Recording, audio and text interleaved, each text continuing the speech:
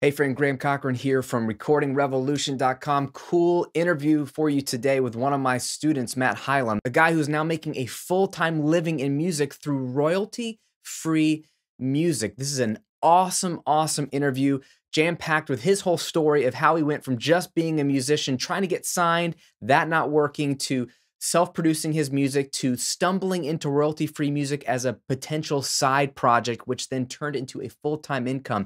In the interview, he breaks down exactly his strategy of how he gets customers, how he's been able to stand out in a crowded field, how he's leveraging YouTube to grow his business, and exactly what gear he's using to do a full-time living in music. You'll be surprised at how cheap this stuff is, or maybe you won't be surprised because, hey, it's the Recording Revolution.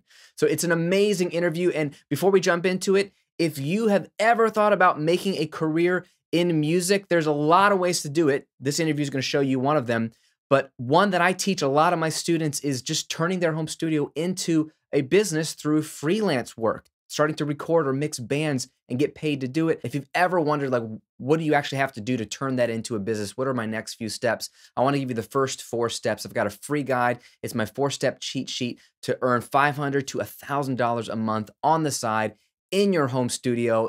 If you've ever thought about starting a career in music, this is a great tool to have. It's free. Just download it. Just go to audioincome.com. The link's right here and it's in the description. Check it out after the interview and implement it.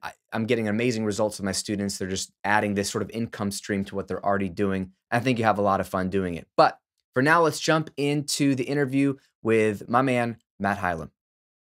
Hey friend, Graham here, recordingrevolution.com, and I'm here with Matt Hylam, one of my students, and actually before one of my students, one of my clients actually mixed the song for Matt a long time ago, and I've been meaning to do this interview for a while. I was telling Matt before we went live here that he emailed me about a year, maybe 14 months ago, updating me on his success, updating me on the sort of the change in his musical journey and what it's led to. And what we're going to talk about today. I was totally blown away. I wanted to jump on an interview with him to get his story out, to encourage you, to motivate you, inspire you. And then all of 2018 happened that I never did. So Matt, thanks for your patience, man. Thanks for jumping on this call. Again, Matt is a musician, home studio owner, and now has moved into a very creative space in royalty-free music and has turned all of this into a full-time living. So Matt, first I want to say thanks for hanging out. Yeah, thanks for having me, man. And again, I want to have a helpful conversation to the Recording Revolution audience. But I guess when you meet someone on an airplane or you meet somebody and they ask you, what do you do for a living? What do you tell them these days? That was actually a hard answer for me to come to for a while. I didn't really know what I was doing.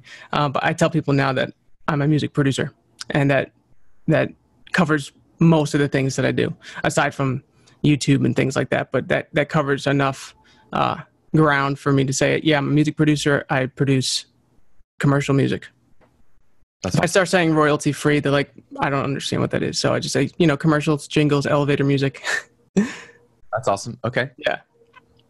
That's funny. When you start to talk to people and tell them what you do for a living, when you see their eyes glaze over, okay, don't say that ever again. Yeah, exactly.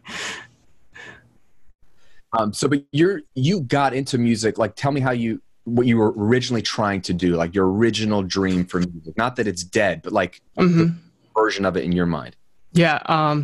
Well, I started playing guitar when I was 10, and I've wanted to do music professionally since then. And then as I got closer to college, I kind of thought better of it and got a degree in exercise science, thinking I was going to go into physical therapy. And then applied to grad school and didn't get in. So I tried to make the best of it in the meantime. So worked at gyms, tried to start a personal training company. That kind of just floundered around until about 2013, where I really wanted to revisit this whole music thing, take a dive into it, and try to make a career doing music. So I started posting covers. And I tried to, after a while of posting covers, I tried to put out my first EP. I tried to do a GoFundMe to raise enough money for me to go fly out to a studio somewhere and get it produced. And that failed because I didn't have a fan base. And so I was like, all right, I guess I got to produce this myself. So I started binge watching The Recording Revolution, like all of your videos. And I put out my first EP, which kind of opened the idea of producing for me. It was kind of like a hidden talent that I didn't really know I had. I was like making beats on my Mac computer all the time, but didn't really consider it as producing. I just thought I was messing around until I put out this EP, and I was like, huh, like I can actually do this. A few months later, my sister, who worked in video production at the time, was saying, she told me, we use like royalty-free music all the time in our video production. Maybe you should consider doing this as an avenue. And, it wasn't exactly my dream of, being a successful musician, but I was like, hey, like this is one of my talents that I can exploit and use to try to make income. That was 2014. And I started just uploading tracks to Audio Jungle, old things that I had. And I kind of glanced over the market and saw what was being sold and tried to mimic it. And it kind of took off from there. I got a couple sales here and there, and I was like, huh, this is like, this could be a substantial like side job that I could do while I'm pursuing my real music, is what I called it. So that's kind of how it all got started. And then it just kept growing and growing.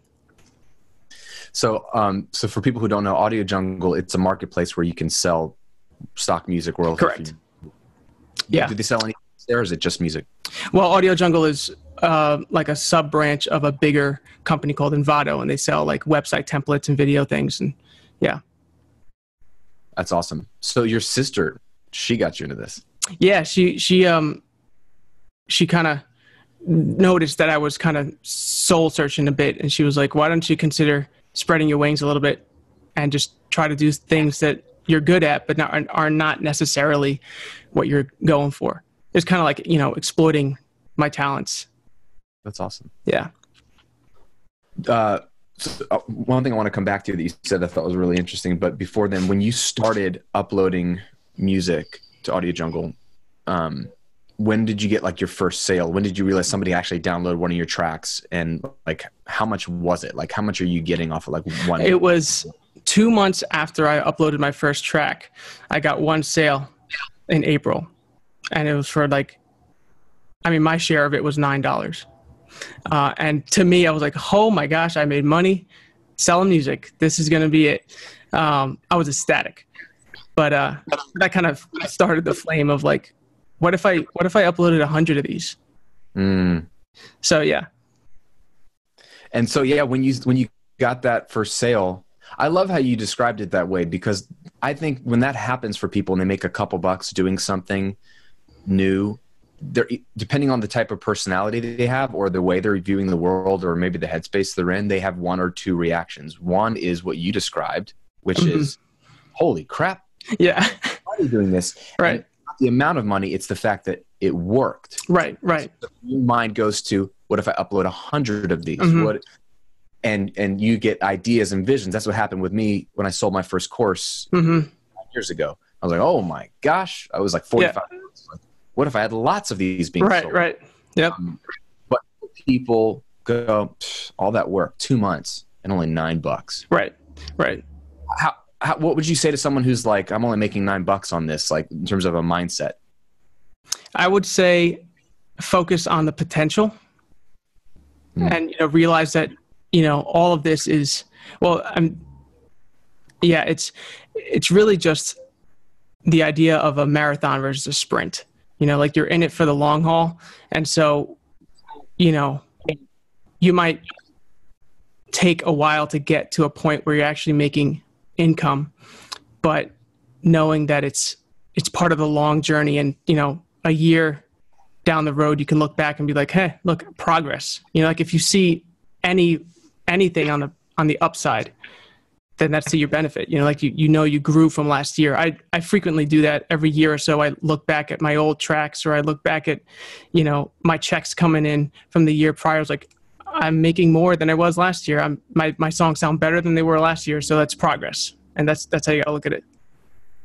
I love it. I love that. The marathon, not a sprint. I know people are looking for a quick buck. Yeah, and that's not going to work here. No, it doesn't work in a lot of industries. It definitely doesn't sustain. That's really cool. So the other thing you said that I think was genius, because it's the same applies to YouTubers, because when I'm teaching people how to use YouTube, or they have questions about YouTube, you said you got on Audio Jungle and you looked at what was selling. You just tried to mimic that in the early stages. Yeah. That's really, really smart. Yeah. Well, that's what, two things with the YouTube thing is that once I got putting songs on Audio Jungle consistently, the question was, how do I get people to know about my particular tracks? And so I was hoping that the algorithm on Audio Jungle would just throw me up on the search for a while, until I realized that, again, I could revisit my skill set and exploit that to the best capabilities. I loved making like garbage YouTube videos, like just like as a kid, just, making the funniest things with my friends or whatever. It was just a thing that I never thought I could use to my, like, in a career.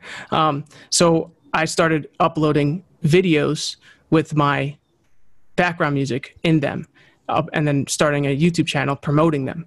And so on YouTube is basically like Google. People will search things on YouTube as if it was Google. So people would search background music for videos, background music for vlogs, and my videos would show up, and then there'd be a link in the description. I get an affiliate commission from that, and then people are looking to my song and not the 400,000 songs on Audio Jungle.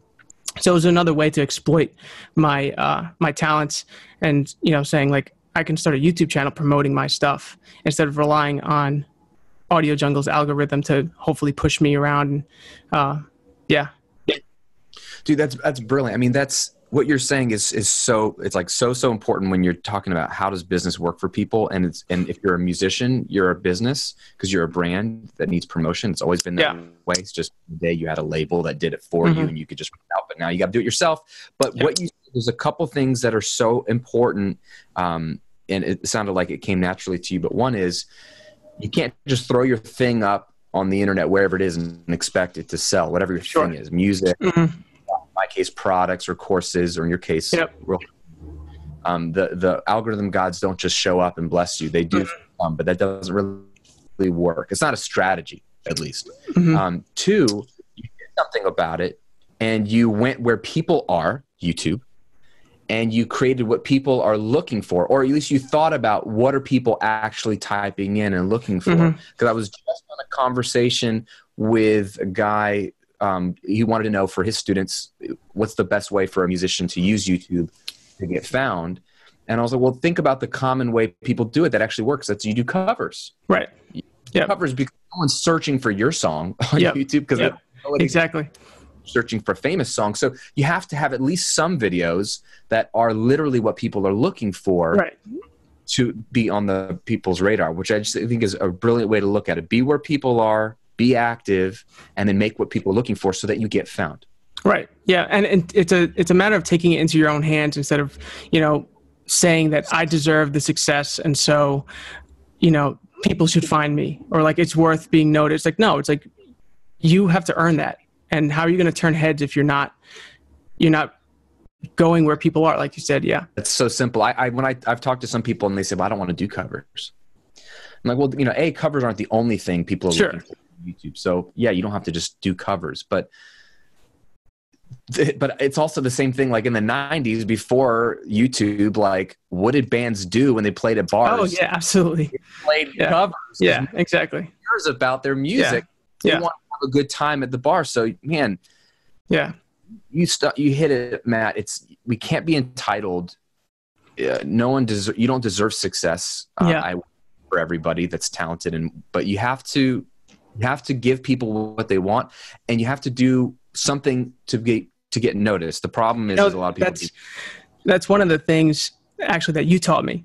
I kind of started with this sense of entitlement. I pirated software like nothing, and I was like, I can't afford this, but I deserve it. And so I started out with pirated software like way back. And then in the process of producing, I ran across your channel and looked up, you know, how to mix. But then also you throw in these side things like don't be entitled. And I was like, yeah, maybe.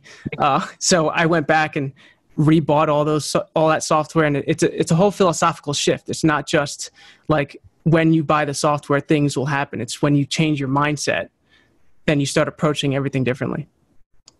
That's awesome. That's really, really cool. At least you're one of the nice people. When I talk about don't pirate software, I get some hate. Oh, sure. Yeah. Yeah, I get called white and privileged a lot on that post specifically. Let's see. Okay, so I want to keep moving through. Like, what was you're uploading? You're being entrepreneurial. You're making a shift. You're uploading all kinds of royalty-free music. You're using YouTube to try to drive traffic. What were maybe some milestones or a milestone where you're like, okay, I know I can make money. I made the $9.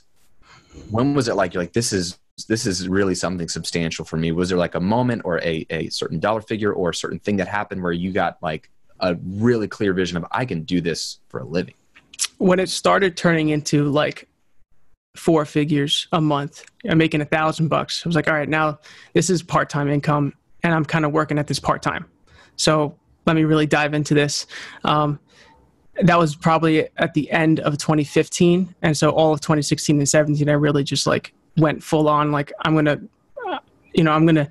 get babysitting for the kids while my wife's working so I can put in at least 30 hours a week, just trying to do what I can and make this a career.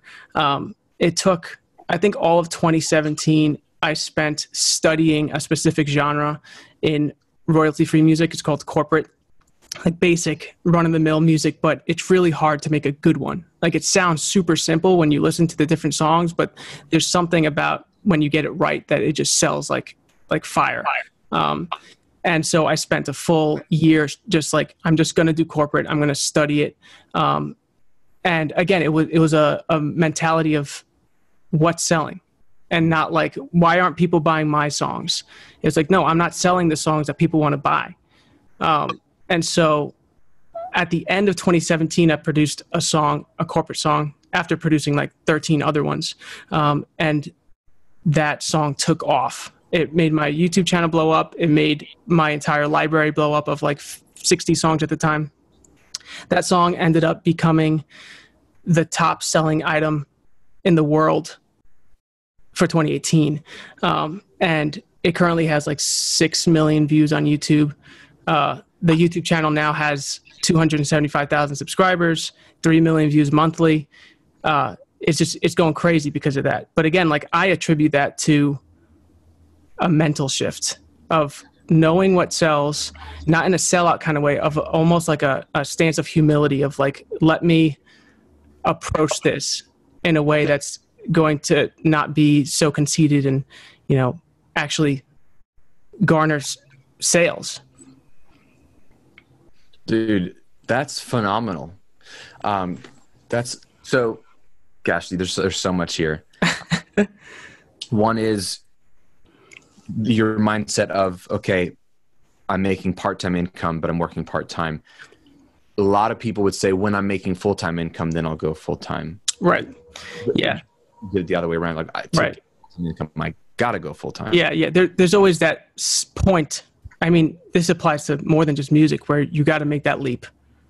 You know, it's like you're at the point where it's like, all right, you're at the end of the cliff, but you're not really going to know what's on the other side until you jump. And so you do that. And if you wait for that, if you wait for it to come to you, it's not going to happen. No, it definitely won't. Nothing comes from inaction, but there's so much fear. I mean, I tried to start a business years ago, and because the income was really inconsistent, it was all freelance mixing. So because it was inconsistent, I got really nervous and moved back to getting a job and then keeping the freelance part more comfortable for me. It did a recession and God kind of forcing my hand to like go full time again against my but that was a mindset shift. The other one you said that was mind blowing was you spent a year studying a specific style or genre of royalty free music. I love the way you said that, because you saw something that you wanted to get good at, that you had potential.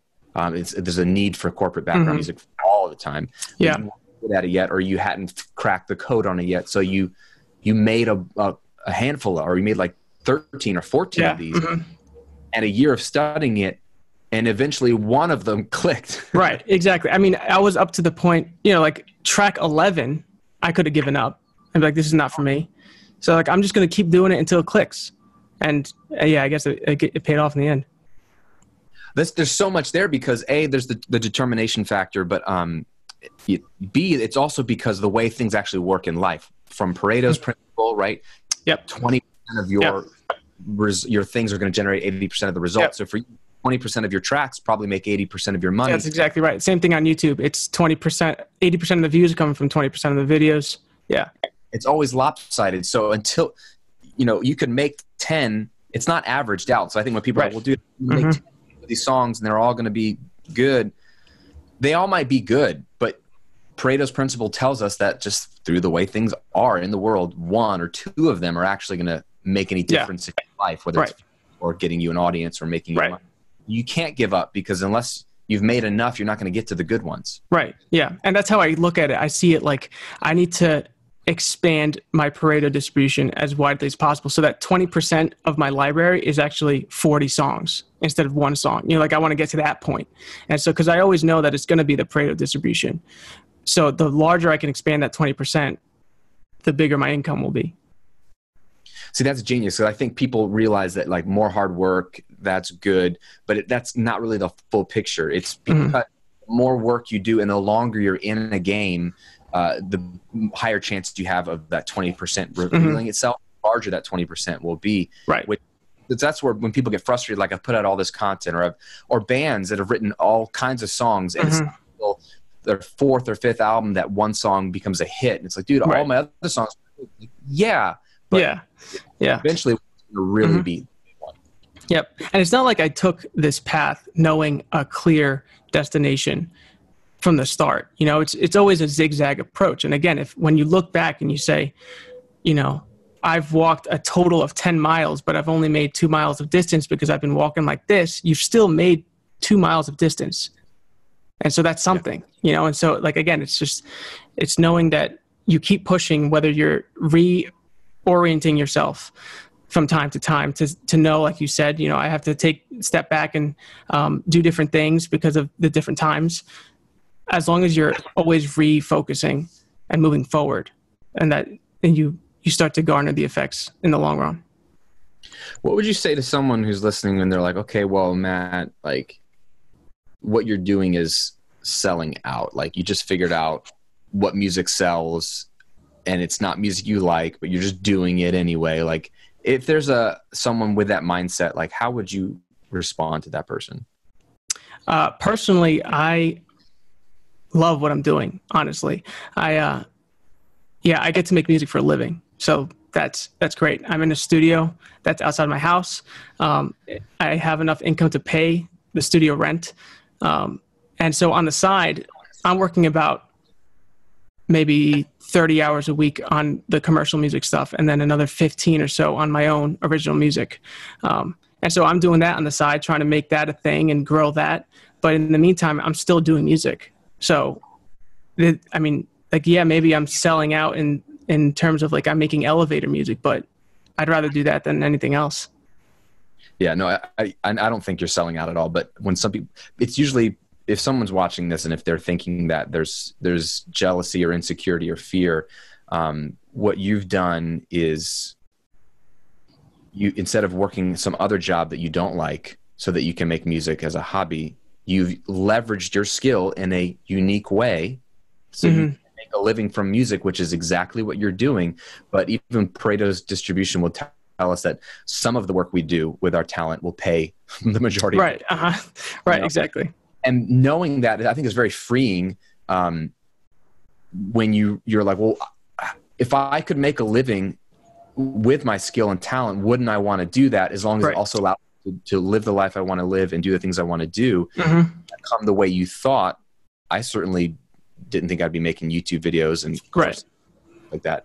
Yeah. To make music, but it's a way to pay the bills. So, and it's unique. It's different. Yeah. That also, I mean, that speaks to just music in general. Like the idea of selling out it always baffles me, because the whole point of making music is to reach an audience and to, relay some truth of the universe in a 3-minute segment. And so if you're not getting that across clearly enough, then you need to do a better job of getting it clear. And so it's not a selling out of being like what sells, it's what do people resonate with. Yeah, exactly. That's where I think a lot of musicians are missing out on an opportunity. They have to view themselves as a business, in the sense that business isn't a bad thing, despite our culture working really hard to portray business and business owners as the enemy. Just look at any movie. CEO that's the bad guy in the movie. That's ridiculous. If there's no businesses, then none of you have a job. Because exactly. Business, if done well, actually, business only works and is only good if the business owner and the company is delivering what people want. Right. And so you have to be a servant of people, basically, to be a successful business. You have to, pay attention to what people want. So, what you want to do, I just want to do this. That's selfish. What do people want? Okay, so I have to pay attention, and then I have to actually refine that, continue to give them what they're saying they want, as opposed to what I want to give them, which I think is arrogant. You just learned how to listen to the marketplace and give them what they want, and you're rewarded. Correct. Yep. What would you say, you kind of touched on a little bit, like the way your week is broken up. Walk us through, like, on Monday through Friday, what does it look like for you? Monday through Wednesday, I am working about 7-8 hours on just commercial music. And then I take Thursday and Friday and write a bunch of original music and doing all that production side of things. It's about a 45-hour work week. That's awesome. And then when you're doing commercial, what's like your output goal? Like, how many songs are you trying to put together? Usually about 2 songs a month, and then a corresponding YouTube video and everything else that goes with it. That's awesome. Yeah. Do you find that, you're consistently putting out content? Has there been like an inflection point where, like, your work is about the same every week, but you're hitting a point where you're getting more sales? It kind of flows up and down. I mean, the seasons of the year. So like the end of the year during Christmas time, things peak up. April, May are busy seasons. So I see a pretty consistent up and down during those times, but I try to stay consistent throughout just to have content, because eventually, like, if you stop making music during the slow season, then you have a smaller catalog for November, December. So. Yeah, that makes sense. And then what, as far as YouTube goes, when you're putting out the videos, do you simply use that channel on the Morning Light Music side of things? Do you simply use that channel as lead acquisition, like finding new people and getting them to click over to Audio Jungle? Or is there much of an interaction or community there, or is it just not? There isn't too much of a community. I don't like show my face on there. And so they're not really there for the personality. So it's just strictly mostly customers coming to buy a song. Also, but I think 20% of the audience is actually just there to listen to the music. They have like playlists of my stuff and they'll listen to it while they're doing school or whatever. So that's kind of cool. That's awesome. Yeah. That's awesome. Because in a way you're giving this music out for free for them to stream. Yeah. Right. And then, that's another thing. If, I have happened to come across somebody that actually likes the song, like, this is actually a cool song. I was like, well, you can buy it on iTunes. It's on Spotify. And so, like, I think there's like 13 different streams of income from the royalty-free gig that, like, I'm seeing all these 1099s coming because it's tax season, but it's like, I'm just spreading my wings as far as possible. Like, it's on iTunes and Spotify. You can license it on Audio Jungle, or you can see it on YouTube. And so it's just everywhere. That's awesome. I mean, that's really smart. Again, you're leveraging your skill and talent to have multiple streams of income, like you said, about 13 different ones, and you're consistently putting out content. You didn't just like have a good year and say, this is awesome, I'm just going to let these stay in the catalog. Yeah, actually, I mean, a lot of people do that. when they hit a big one on Audio Jungle, they'll be like, wow, I'm done. I made it, and coast. But for me, I think the main motivator was that I have a family to raise. So I kind of need to make this a lifelong career, or else it's not going to work. Yeah, no, that's a huge part. And you said that once this thing got going, your wife was able to stay home from work. Yeah, she was. Kids, right? Yeah, she was a nurse for about 9 years, and then she quit her job back in 2018. Yeah, it's been a year now. That's awesome. Has she been loving it? Yeah, she has. Yeah, we just had our third kid, and so she's busy. There was a lot of conversations that happened during that time with her about, you know, my plan, and it wasn't. She understood that I was taking a humble approach to this and a career oriented. It wasn't this like, I want to be famous and I'm searching for the fame kind of thing. And it was like, I think I can make this into a career. And so she was supportive as much as she could be without fully understanding what was going on. But yeah, it was kind of a interesting period. I always look back on that and with, you know, sympathy towards anybody who was like, I don't think you're going to make it, because it was totally out of the blue. Yeah. I mean, that makes sense. I think people don't understand creative work a lot. Yeah. So when you do something that's out of their realm of possibility, they don't know how to process it. Yeah. But it's really entrepreneurism is what it is. You took your skill. That's what it is. Yeah. Yeah. Yeah. Yeah. And people don't equate that with music a lot. And that's where the disconnect was. And they're like, oh, you're just, you know, seeking something for fame or because you like playing guitar. It's like, no, I want to take this as an entrepreneur endeavor. No, which is awesome. And there's so many things you did right and you're doing right when you treat it like a business. You're looking at what your skill set is, what you like to do. You're looking at what the marketplace values. Mm-hmm. Royalty-free music was one. Then you're studying the marketplace and seeing mm-hmm. what the marketplace is selling. Mm-hmm. And then you get good at that. And then you've treated it like a full-time job. You're putting in the hours. It's not just you feel like uploading something. Like you go into the office and you work. Yeah. And you job knowing that eventually something will stick and it's going to be lopsided and it's always going to be 10 to 20% of your work that makes most of your money. Mm-hmm. So you're doing all the thing. There's so much that's not in our control in the world, especially. So you can't lie to yourself and say, oh, I can manipulate this situation, but there's so mm-hmm. much that is in our control and you've been doing those things. Right. Yeah. And I mean, I feel like that applies to more than just music, in that, like, if you just do what's in your control and stop trying to twist the fabric of reality and thinking you deserve things, you're going to find yourself a lot more successful.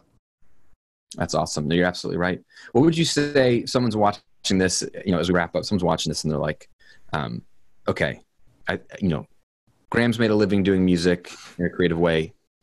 Great. But Matt's made a living doing music in a creative way. Maybe hadn't thought of royalty-free music as an option, and they're actually interested in doing that specifically. What would you say for them? How would they best get started at the beginning of their journey to create background music, royalty-free music, that kind of stuff? I would say sign up with one of these sites.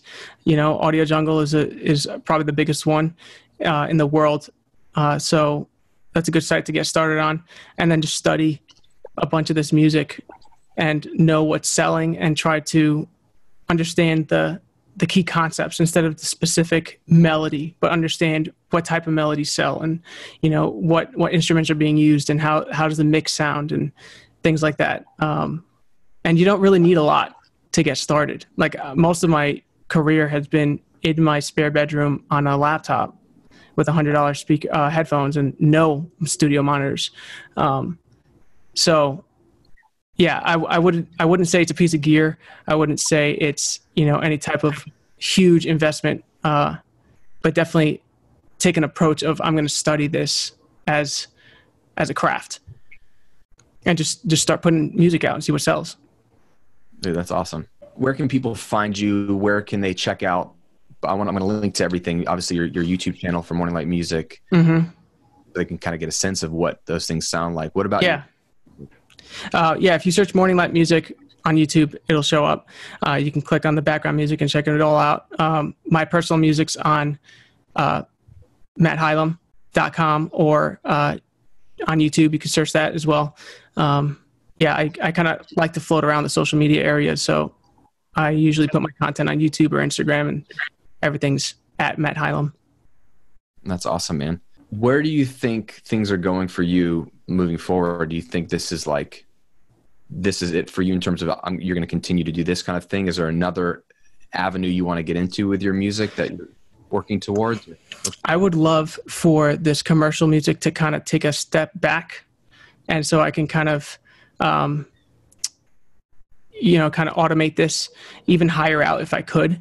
And then if my own music starts to take off, I've been in and out of conversations with some labels and higher up peoples. And so there's leads and there's a continuing growing of the fan base. So I hope that turns into something where that can be the actual main source of income, and then transfer that commercial stuff as a side project. But for sure, as a side project, that's like something that I've discovered that I want to keep in my life forever. Being able to produce like that and on my own terms, and it's just huge. That's awesome, dude. I'm so proud of you, man. I'm pumped. Thank you, man, for where you've come from. I'm pumped that you've seen results, that you've had success, that it's had tangible success in your life. Your wife being able to stay home, you being able to have your video space, you being able to then continue to pursue your personal music, which you're really good at. You're super talented as an artist. Thank you. So the fact that you can continue to do that is awesome. Appreciate you sharing your story. Yeah. With people, and just thanks for being another example of what's possible with the internet and an entrepreneurial spirit, because you're making probably a path for another person that maybe wouldn't have considered this as a career. Thank you, man. Yeah, for sure. And thank you for, everything you've been putting out for the years. It's definitely, you are probably the main catalyst into the idea that I can make a living at home. I don't need to fly out some big studio and do it. And so yeah, thanks for all that content. It's definitely helped. That's awesome. Well, thanks, Matt. I appreciate you, man. Yeah. Thank you, man.